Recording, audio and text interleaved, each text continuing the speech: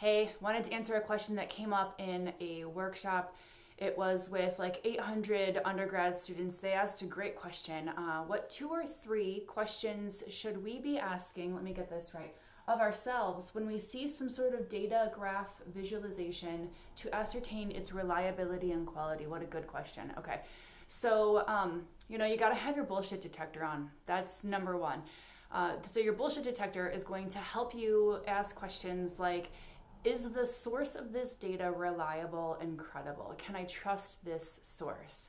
You're going to want to be looking for source or note information at the bottom of the visual that tells you where the data came from, and you're going to use what you know and what the internet can tell you about whether that is a reliable resource.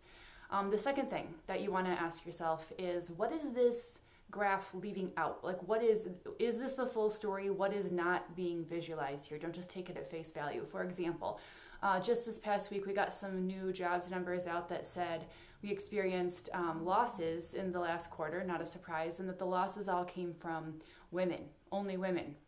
Well, when you break down that data a little bit more, it turns out that the job losses actually came from women of color, that white women actually had increases in their jobs in this quarter. So we're really looking for the full story. Is this telling me the full story? Then the third thing that you should be asking yourself is, does this graph even look right? We've seen plenty of examples where a credible news organization told what they thought was a full story, but used such a bad visual that it was incredibly misleading. And I'm going to link you in my story to an example of that I posted on my blog. So those 3 questions: is this source credible? Is it telling a full story? And does this graph even look right? Those are the questions you should be asking.